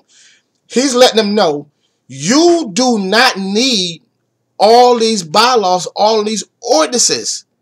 Because what are the ordinances to do? What are the ordinances? And I'm smiling and I'm laughing because I get it. I understand when I read that scripture and I understand it. It's because the laws are to govern you. You got to get this. Laws are set to govern you, to make sure you walk this way, walk that way, do this and do that. Those govern you. The laws that God gave Moses was to govern the people, to make sure that they knew what not to do and what to do and what not to do, what was pleasing, what wasn't pleasing. Now, guess what? God did not abolish the law through Jesus Christ. He fulfilled the law. He became the law. So now that Jesus has died, rose again, we have those that are saved and have been baptized into him, as Paul was talking about. We are buried in him and rose in the likeness of him, the newness of life. So we're now dead. If you are dead in Christ, then you are dead to the things of the world. You don't need ordinances and bylaws. You don't need them. Because if you're dead, you can't do the things if you're dead. Because you're now that you're dead, the only thing that you're following and that got you alive is the Spirit. You are dead to the world, but you're alive unto Christ. So you're not walking after the flesh, you're walking after the Spirit. The Spirit is the thing that's guiding you. So if I'm dead, I don't have to ever worry about an ordinance or a law. Because guess what? The Spirit of God, as we see in 1 John chapter 3, the Spirit can't sin. There is no sin in the Spirit. So if I am walking in the Spirit of God, there is no way I can say I don't need ordinances, because the Spirit, God himself, it is the ordinance. He himself would lead and guide me. You got to see this, understand this. That's just how simple it is. That's what he was saying right there. You don't need the order. I don't need to put in a bylaw, but don't touch not, taste not, handle not. I don't need to tell folks that if you are dead, then guess what? The Spirit not going to touch this, taste this, and handle not. The Spirit is not going to do those things. So the Spirit of God is the one that's leading you and keeping you from doing that. The problem people having, they don't have the Holy Ghost. They're not being led of the Spirit. That's why the churches have the ordinances. You have to see this. The reason why the church come up with these ordinances, they think they're doing God a favor. But the thing is, what you're doing is you're putting a yoke about the people's neck that they cannot bear themselves. This is why I say this 15th chapter is so important, and understand the church is the day. If God called me as a minister and called me to the gospel, to preach the gospel, then the call he gave me, there are certain things through the Holy Ghost he may refrain, tell me don't do and not to do. I don't put that yoke among the lay members' neck and about them, because they wasn't called to that. This is what he was saying in the 15th chapter. He said, we won't put no more burden, nothing on them, no more on them than these things. But here you go in these churches and you got these big old thick books of all these bylaws, where to go, where not to go, what to taste, what to touch not, what to handle not. And Paul is saying in the scripture, those are orders of men. You don't need those things if you are dead in Christ. I thank God for the word of God. I thank God because when I understand that lets me know my freedom and liberty comes through the blood of Jesus Christ. It comes through the word of God. It comes through living after God. The orders were designed for men. If you are living in the world, up under the world system, then all the laws, and you living outside of Christ, then those laws are a law unto you. That's what people don't understand when we talk about liberty and freedom in Christ. You're free from those laws through Christ, because the Spirit is the law unto itself. It cannot sin. It cannot break the law of God. It won't go outside. It can't do it. It's not in him and it can't do it. You'll see that in 1 John chapter 3. So, saints of God, you must understand, in order to live free and live as a dead man is to live live in Christ. You must first die in Christ. That is the baptism that's talked about. Again, I thank God for the word of God. We're going to see, I'm going to read my last scripture. This to sum this all up. Colossians chapter 3, 1 through 11. If ye then, understand this, we just talked about this. Like we said, we got witnesses to back up everything we talk about. Colossians chapter 3, verses 1 through 11. If ye then be risen with Christ, seek those things which are where? Above, where Christ sitteth on the right hand of God. Set your affections on things where? Above, not on things on the earth, for ye are dead, and your life is hid with Christ. God, I thank God for the word. In God. When Christ, who is our life, shall appear, then shall ye also appear with him in glory. Mortify. That means to kill, to destroy. Mortify therefore your members which are upon the earth. You see this, says God? Oh, sexual affections where? On things above. You see that? Sexual affections on things above. You see he's talking about things on the earth. See, your flesh is on the earth, but your spirit is from above. So everything that you're dealing with, if you can't learn to walk in the spirit now, how you expect to make it to heaven? Because your flesh ain't going to heaven. Your flesh ain't going nowhere. He said, mortify therefore your members which are upon the earth. Fornication, uncleanliness, inordinate affections, and concupiscence, and covetousness, which is adultery, for which things sake the wrath of God cometh on the children of disobedience, in the which ye also walked sometime when ye lived in them. But now ye also put off all these: anger, wrath, malice, blasphemy, filthy communication out of your mouth. He said, put it away. Put it away from you. Put those things. Lie not one to another, seeing that ye have put off the old man with his deeds, and have put on the new man, which is renewed in knowledge after the image of him that created him. Created him. Where there is neither Greek nor Jew, circumcision nor uncircumcision, barbarian, Scythian, bond nor free, but Christ is all and in all. Amen. So you see right here, he's letting you know again, just like I said, this scripture backs up what I just said. All those things that we just named is not going back. If you got those in your flesh, if you're doing those things, you're not going, I'm sorry, you're not going back with him. You're not going to inherit the kingdom. That's why it saddens me, and it breaks my heart as a teacher of the gospel when I hear preachers say and teach folk that you cannot live free from sin. That's sad for any preacher, man, woman of God, to tell anyone that you cannot live free from sin.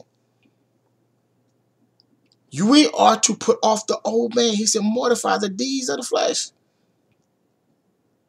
We are to live in the spirit. If you walk after the spirit, you will not fulfill the lust of your flesh. You sin when you fulfill the lust of your flesh. When you succumb to the lust of your own flesh is when you sin.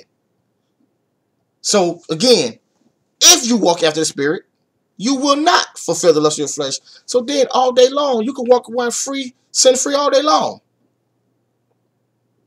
You can do, why would the scripture tell you to do something without giving you the way to do it? I thank God. I thank God. I believe in the word of God. I don't believe in man. When I say I don't believe in man, it's the doctrine of men. Let me make sure I make that plain and clear.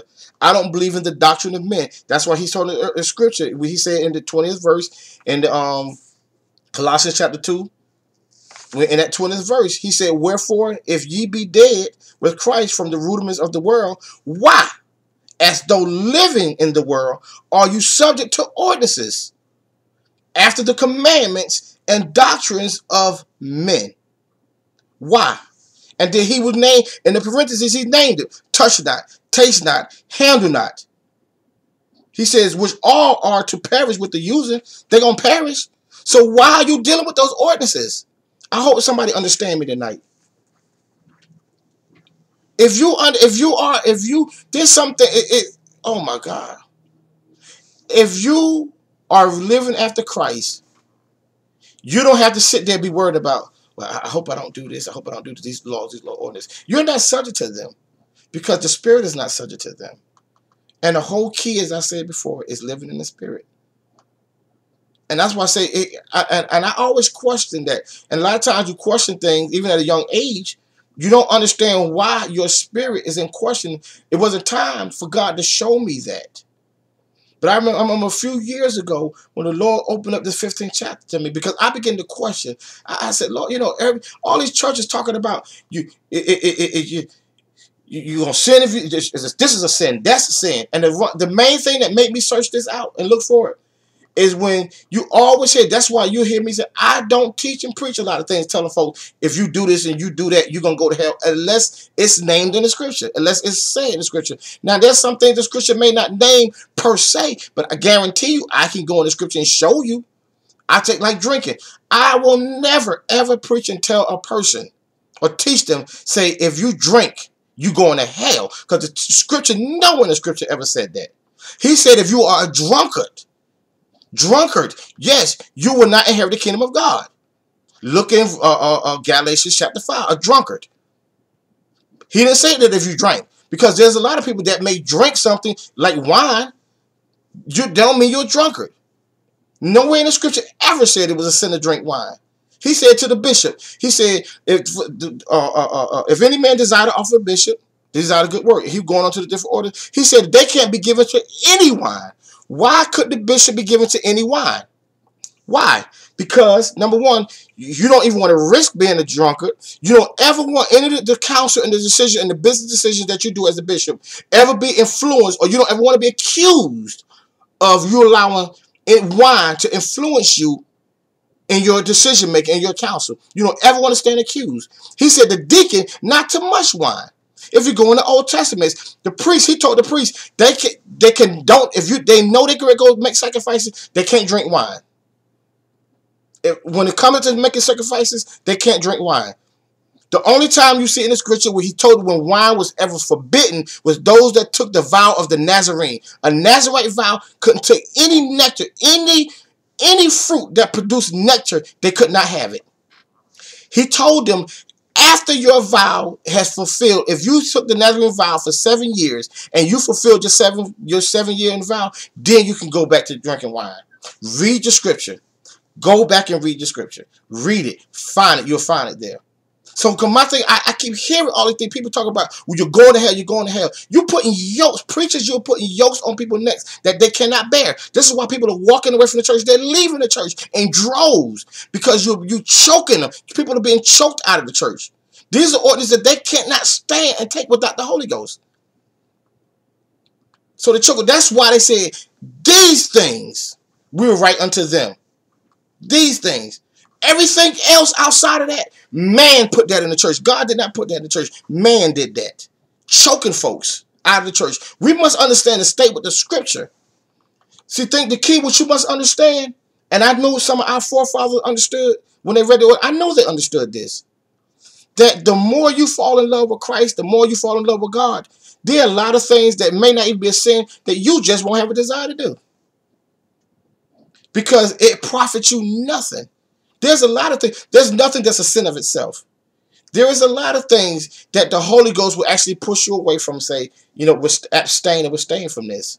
That not necessarily may be a sin. What did Paul say in Hebrews chapter 12? Lay aside every weight and the sin that so easily besets you. Some things are not a sin. Some things are a weight that keeps you from God. So the Holy Ghost will lead you, Spirit of God will lead you in even those weights. There are things in my life that I have refrained from doing that really is not a sin. There's nothing wrong. I could not condemn someone else for doing it. But it is a weight that the Holy Ghost deemed necessary that I should refrain from, that keep me from the things that I want from God.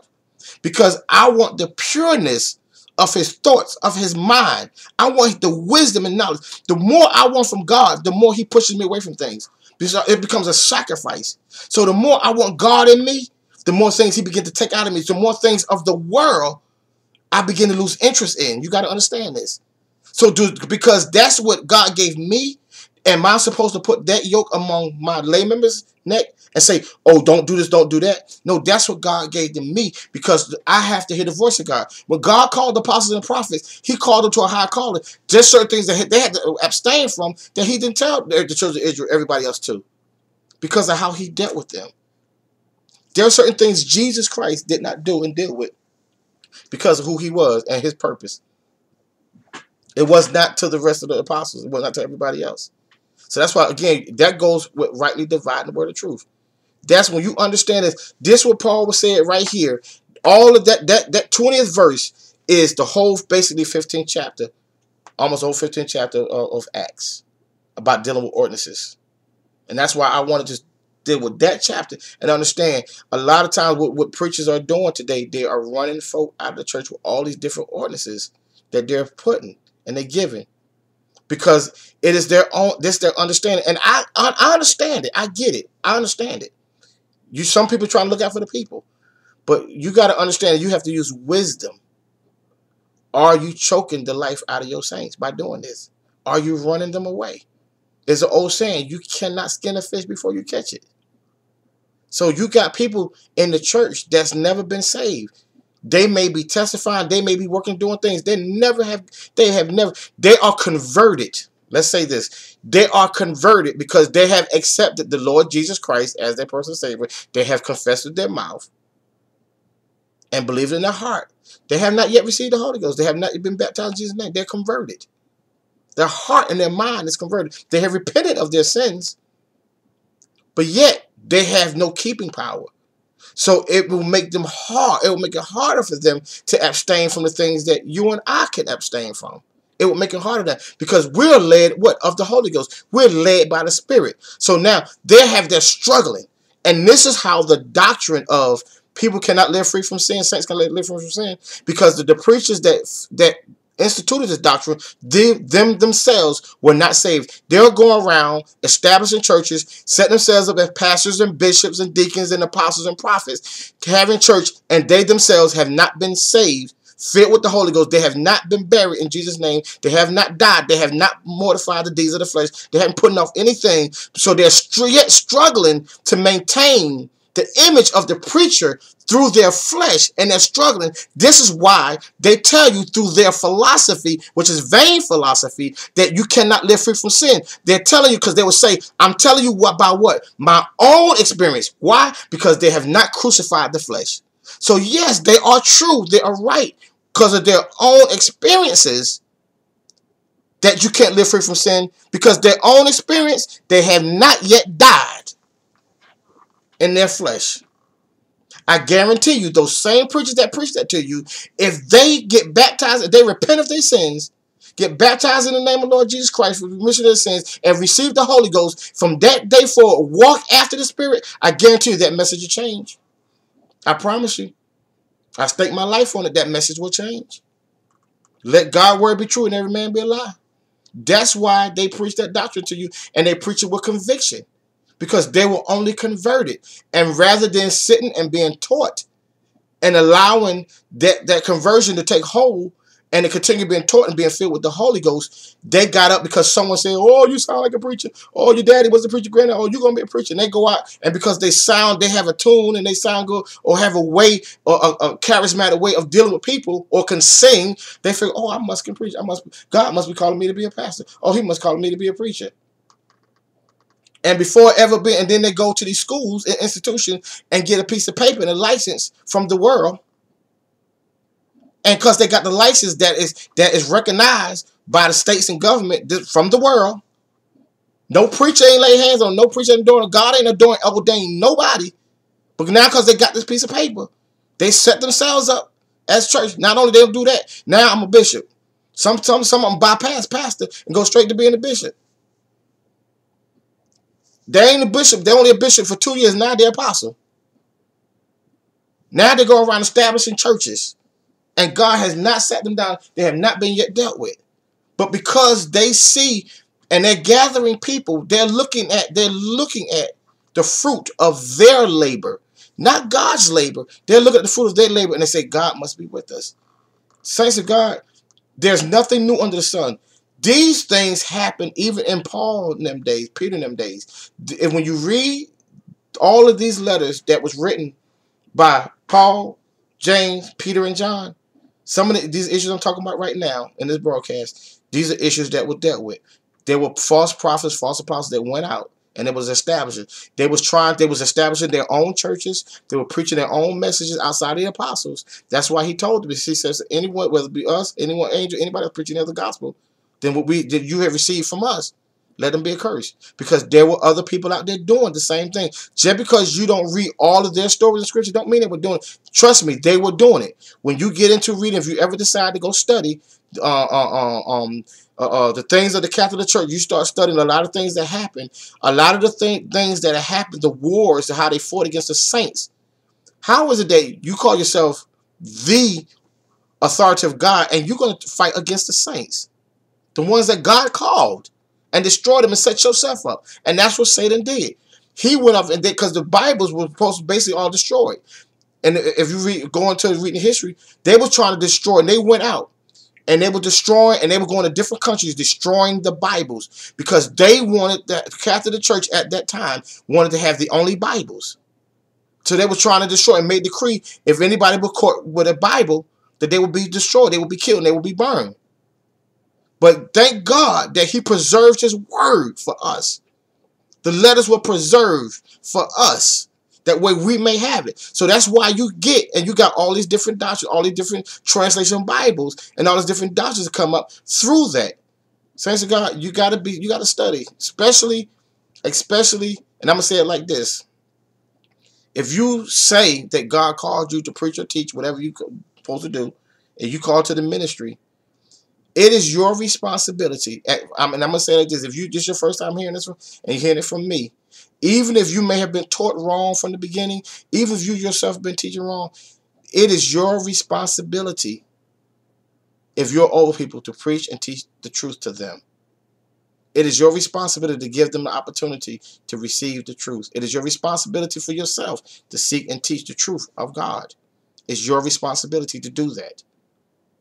Because again, when you look at going Matthews, I believe it's chapter 7, when he said, not everyone that's crying, Lord, Lord, will make it in the kingdom. He also said, there's going to be many that's going to say, Lord, I cast out devils in your name. I prophesied. I did all these things in your name. He's going to say, depart from me, ye workers of iniquity. I never knew you. A lot of times I'll say, I don't know you, but the scripture actually said, I never knew you. And that's worse. Because you can know somebody and then deny them. But the worst is, I never knew you. Like I get people come and say, man, I know you. No, you don't know me. Man, no, I don't. I never met you before. No, I'm sorry. I'm not being funny, sir or ma'am. I never met you before. I never knew you. I never knew. And that's what he's going to say. I never knew you. Now, God knows everybody. But when he said, the only way God knows us is through Jesus Christ. When he sees us, he's seeing his son. When God looks at us, he's looking at the son. We're sons of God. He sees Christ. He don't see your flesh. He don't see you. So those, and you got to understand, he's coming back for the church that bear his name. So if he's saying, I never knew you, that means you would never say, if you never bore the name of Jesus Christ. That means all the churches you went out and established, all the preaching and prophesying that you went and did, all the spitting and crossing, laying on the hands, all the traveling that you did, all the feeding of the hungry that you done, all that stuff that you done, building shelters, all the good stuff that you done. He still said, I never knew you. I never knew you. He didn't even say, I don't know you. He said, I never knew you. Well, man, what would happen if you turn to your wife and you say to her right now, I never knew. I don't know. I don't know you. Never knew you. Never knew you. You deny your wife. You talking about a problem? You deny your children.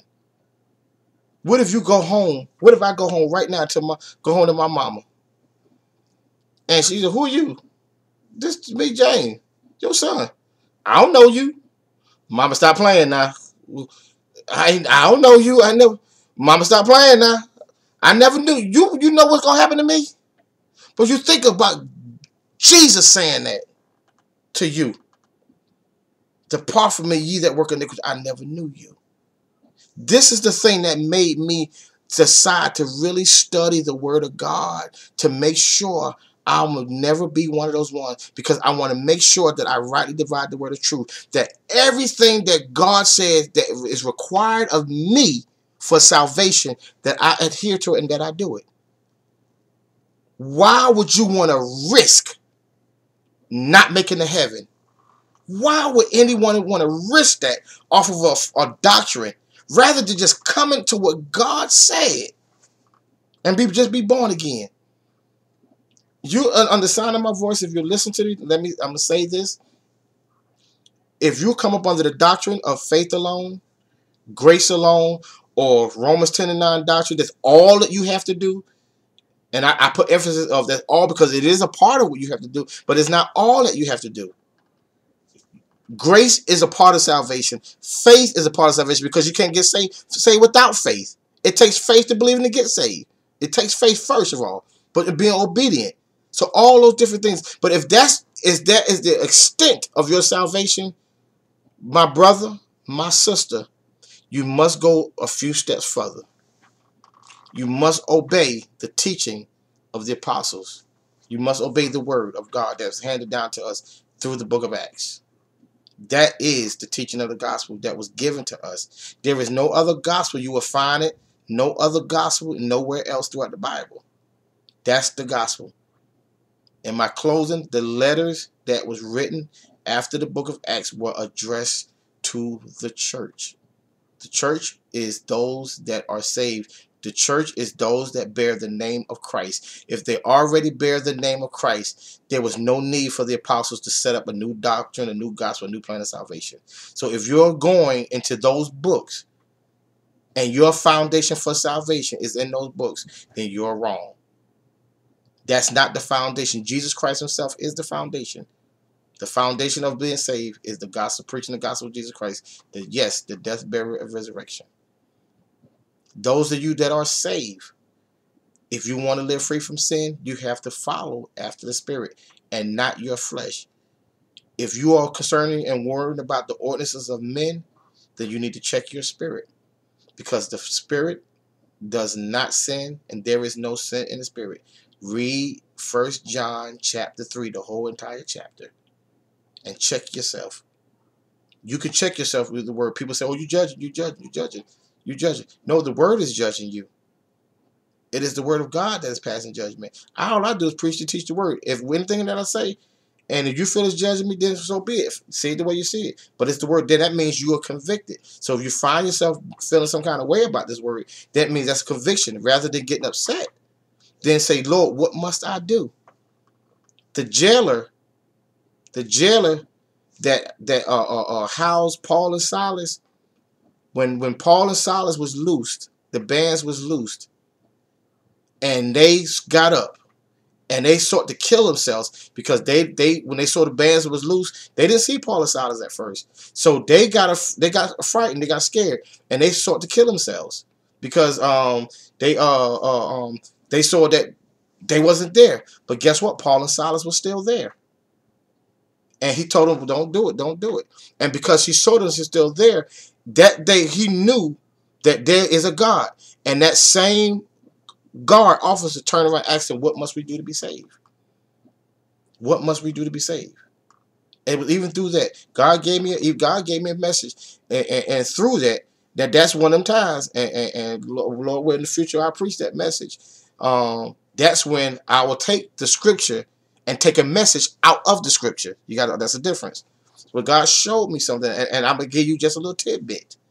If the Lord's will, the first Friday in February, I might be preaching that message. But you understand the scripture that the Holy Ghost, the Spirit, God loosed the bands. And when the guard went looking for him, he saw the killer, so he said, don't do it. We're still here. But what the Lord showed me in that, and he said to us, those that are in situations, God has delivered you by Jesus Christ. He has loosed the bands. Why are you still here? Why are you still in the situations that you're in if God has loosed the band? If God has set you free, There was a song that we should sing. My Lord set me free. Why should I be bound? So when he showed me that in the scripture, from that, the message I got from that, he said, there are a lot of people, he said, that I have delivered. I have set free. And they are still here. Why did Paul and Silas stay there? Their bands was loose. He said, don't do it. Don't kill yourself. We still here. And a lot of people are still in the situations when God has delivered them. So that's when you take a message out of the scripture, not necessarily preaching it wrong, but you can take a message out of scripture. That's why I say there's a difference between you preaching and how a preacher delivers the message versus a teacher. So there is a vast difference. So if the Lord say the same, we will be delivering that message, because that's what I was praying, asking God what to preach on that day. And when I was reading, studying for this, he gave me that message. And I saw that. So I thank God for that. Amen. So I pray that someone will hear and have heard something through these Bible classes so far that will make them search out the word and make them, get right with God. This is not a challenge to people, but it's only a challenge to get right with God. I got less than 60 seconds left on my broadcast, and I'm actually videotaping this message as we go forward. So I will say to those when I edit those that will hear, there's comments that you will hear from the caller that you want to actually hear on the videotape. And so we might splice some of those times out, because if they look at the videotape, they won't see me talking. I'm actually listening to the caller. And so, because we're trying to get the word out there, whether it be by video or audio, we're just trying to get the word out there. I'm not producing myself. That's why if you see some of the advertisements that I put out, I say I'm spotlighting the word of God. The spotlight is not on me, but the spotlight is on Jesus Christ. So again, I pray that this word go out and help change your life. I'm going to close with a prayer. Heavenly Father, we thank you, Lord, for this word. We ask you to bless and sanctify it, Lord, that it be blessed the hearer of the word. In Jesus' name, amen. Be blessed in Jesus' name. God bless you all. Amen. Good.